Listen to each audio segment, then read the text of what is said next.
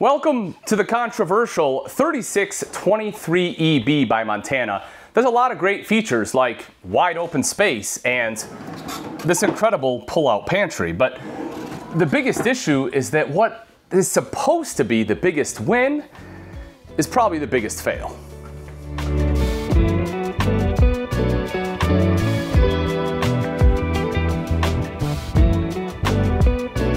You see, here's my rub. While moving this up and down, getting the bikes in and out is actually easier than I expected. I thought it was going to be really difficult, and it's not.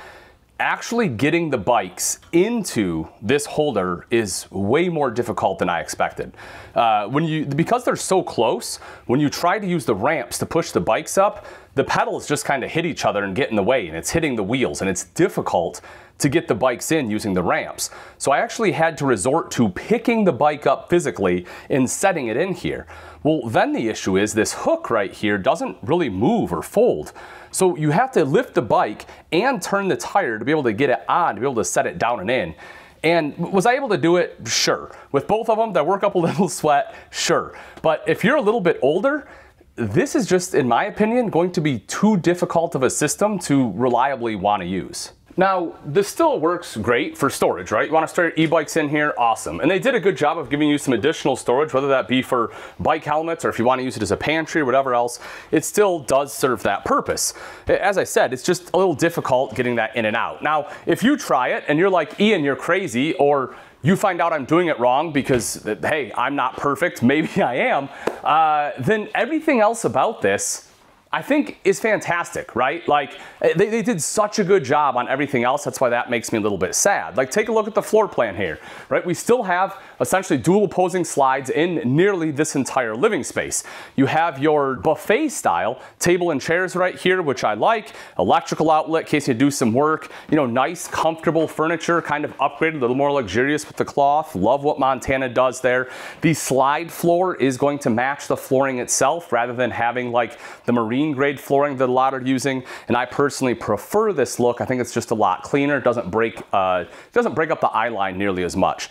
Dual theater seatings right across from your entertainment center, right where you want it. These are powered as well.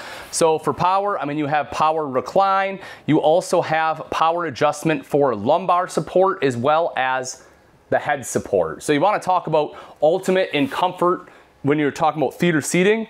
This is it, right? Bikes, difficult to use. This, not difficult to use. Love it. Right in the back is the tri-fold sofa. This does fold out into a bed as well if you have guests, and it has end tables on the side, which I always appreciate.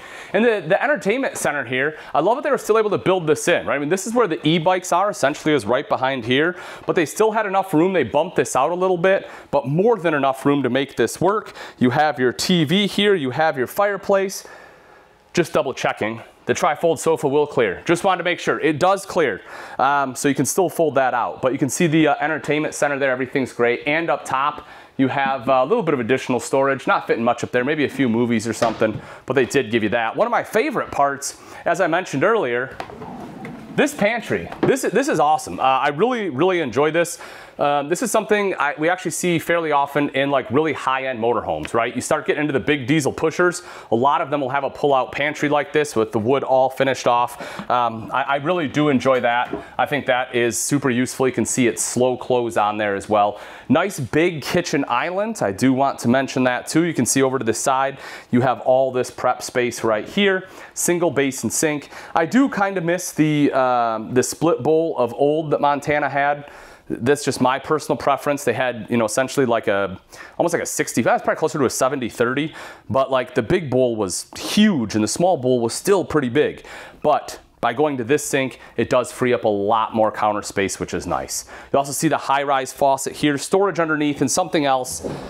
I mean, I love that. If you know me, you know I love a spot for a trash can. You can also see you have your sink top covers in there as well. Everything in here should be slow close, just like so. More storage underneath. Kind of have a two-tone look, right? You have the white over here, a little bit more brown here. Same pulls all the way throughout. More countertop space there. There we go. So you have to have a light. I'd have been super bummed out if there wasn't. Light right there, pop-up power tower. Boop, boop. So you can see that has your 120 as well as USB and USB-C in there, so you can charge pretty much everything. A little more residential looking cooktop. It's still a 3-burner, it's not a full 4, but it does look a little bit more residential. You can see the oven built in there is quite large as well. And I don't think this is anything. Oh, maybe I lied. Oh, look at that. Get a little bit of storage underneath. So if you want, you can probably even put your sink top covers in there as well, because I'm sure they'll fit. So I do like that little addition. You can see your microwave right up top, and then storage is going to be all the way around that. Helps if I remove the travel lock. Sorry about that. This is your residential refrigerator. Travel lock. Never leave home without it. Open that up and you can see again, I mean, obviously this is brand new, so we have all sorts of stuff in here. Doesn't look great, but the big thing I want to point out is how large it is. One of the great things about having residential refrigerators is just a ton of cold storage. You have the ice maker right down below there too.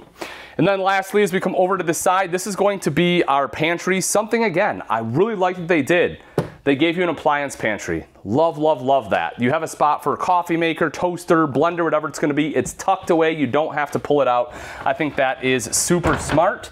And you'll see you have additional storage on this side too.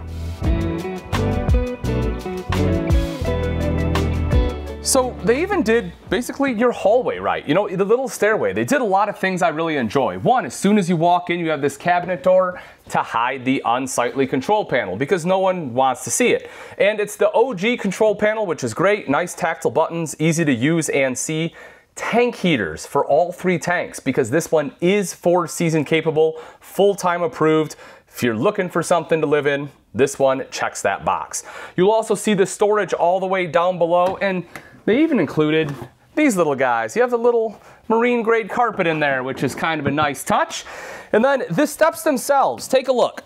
Right there is a central vac.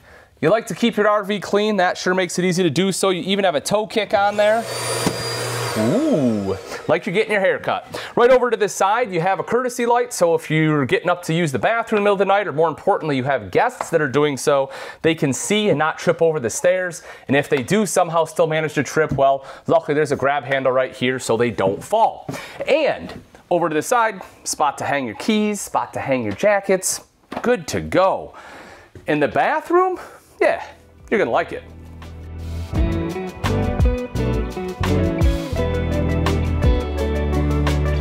I mean, how can you not? Yeah, I have great leg room right here.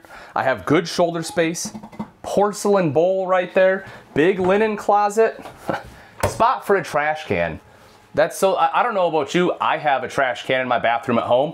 Most RVs don't have a spot for one, and it drives me nuts. Now I do. Don't love the fact it's open, because a lot of times I don't want people to see what's in my trash, but I do have a spot for it. You'll also see storage right over there. Nice big vanity here as well. I do like the faucet choice. I think it's just clean, good lines, nice big mirror. I appreciate that too. Not because I'm a narcissist, maybe a little bit, but more importantly, just the fact that, you know, I like to see, make sure I look okay, or I don't, you know, have a bunch of stuff in my teeth, no bats in the cave, you know, you gotta make sure before you head out.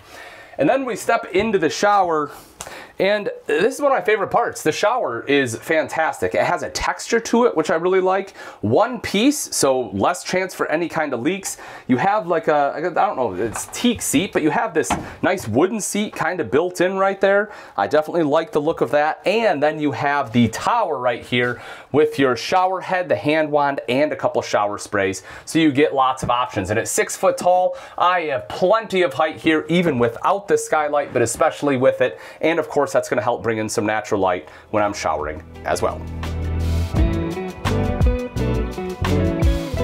And the bedroom is no slouch either. You'll have a queen bed standard with a king bed option. Storage underneath. Hiya! Look at that. You can see your 2 foldable chairs that you can pop up out at the buffet table.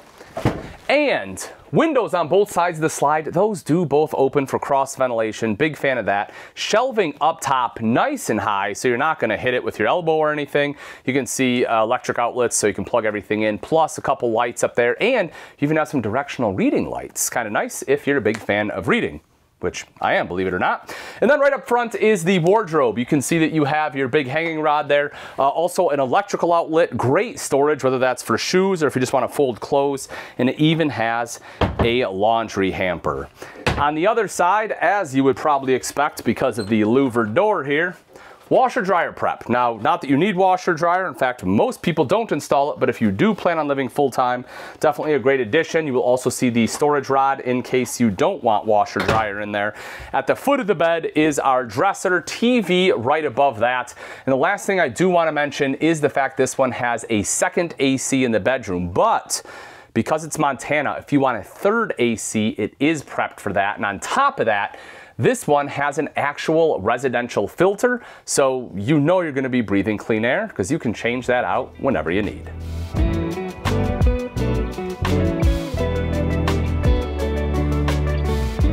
So let's talk about the outside. It's Montana. It's great. End of story. No, just kidding. But for real, Montana does a lot of things really good. So right up front, your kingpin is going to be road armor, which essentially gives you this pivoting head right here. And what that does is it helps with what they call bucking and chucking, or when you're starting and stopping your tow vehicle, you don't get that pushing and pulling sensation. As we kind of drop down underneath, you'll see great cable management. Everything is all tied up. One of the things I just love about Keystone in general, and especially Montana, and you can see this is nice and open. If you want a generator, I believe you can still get generator installed from Montana. Otherwise, you just have this huge open storage space. Over on this side, we can see the batteries here, or the battery box rather. You will also see your 12-volt distribution box, and this does have a battery disconnect. Your pure sine wave inverter, because this one does have the residential fridge, and it has a spot to house all of the hydraulic fluid right over to the side, because, well, this one has hydraulic jacks as well as hydraulic slides, which in my opinion, and I think in most people's opinion in the RV industry, that is going to be the best slide mechanism out there. If we talk a little bit about the exterior, we'll have a high gloss fiberglass. You have a painted, automotive painted front cap on there. It's kind of taking a look up, frameless windows, which look great, and I definitely like the way they open because you can kind of have them open when it's raining because the way they essentially tilt open, and you have two large power awnings with LED lights. Propane tanks, we'll have one 30-pounder on this side, another one on the opposite side. And then huge pass-through. It's one of the things Montana does very, very well. First of all, it is slam latch, right? Big fan of that. You'll also see it's a magnetic catch, so it folds up just like that, and it has the pin that goes in to make sure this isn't going to fall on top of your head. I like that it folds all the way up so it's not just hanging out again, so you're not wrecking your dome as you're walking by your campsite. And taking a look inside that basement storage, why is this so big? Well, Montana utilizes what they call drop frame storage, and essentially what that is your structural I-beam comes across, and you will see that there's actually a second one right down underneath. They weld it down underneath to give you, well, I mean, essentially it would have been right here. It gives you all this extra storage all the way across while still keeping the structural rigidity and integrity of the frame. So why doesn't every manufacturer do it? It costs more money. But, you know, when you have something that's a little more luxury like Montana, they can afford to do that. You'll also see this is heated. That's a huge win, folks. Again, this is 4-season capable. You're probably going to have some stuff in here you don't want to freeze. Well, they have a heat duct in here. You can see the central vac there, as well as your cable and satellite hookup. And if you don't want to plug anything in there, or rather, if you'd rather plug something in outside rather than in there, there is a second electrical outlet there.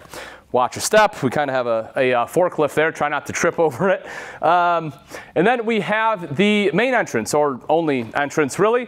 And you can see you have the more ride step above steps to get into it. This is a huge, huge bonus to have. I mean, a lot of manufacturers have them, don't get me wrong, but what I mean by that is this is such a better step system than what they've had in the past. The only time I don't prefer these, and this may be something to consider, is if you already have like a patio at your site. If you already have a built-out deck, you basically have to remove these in order to be able to use that. Unless, you know, again, it's like a concrete patio or something, but if it's a deck built up, these have to come off, or as if the old style steps would fold up. So that's the only time I don't really care for them. This safety rail is it's a nice improvement over what they've had in the past. You just kind of pull this pin out, take it out just like so, and then it's nice and secure. It does a really good job of securing, or rather of just being stable. It's more stable than I expected when I first used it, and I continue to see that on more and more manufacturers as well. And you can see that Keystone did put it on the Montana. We take a look in between the tires there, you will see the Road Armor suspension. That's a great suspension system. It utilizes a rubber compound to give you, I think it's like 3 inches of movement, which definitely helps when towing this down the road. A lot of people, a lot of transport drivers, if you know one, you can ask them, but a lot of them will tell you that Montanas are one of the nicest towing fifth wheels when you're talking about hauling. On the back, you can see your rear mounted ladder, so you can climb up onto the roof, 250-pound weight capacity, fully walkable roof as you would expect.